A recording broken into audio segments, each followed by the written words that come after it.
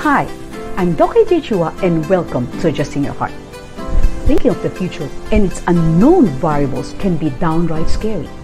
May the 3 tips that I'm going to impart to you help you conquer your fear of the unknown. Tip number 1, take calculated risk. Tip number 2, savor each moment. Tip number 3, face the problem when it's there. One reason why we're afraid of the unknown is that we want to be in control. If you ask me, I don't know what the future holds, but I'm not afraid because I trust in God, the one who holds the future.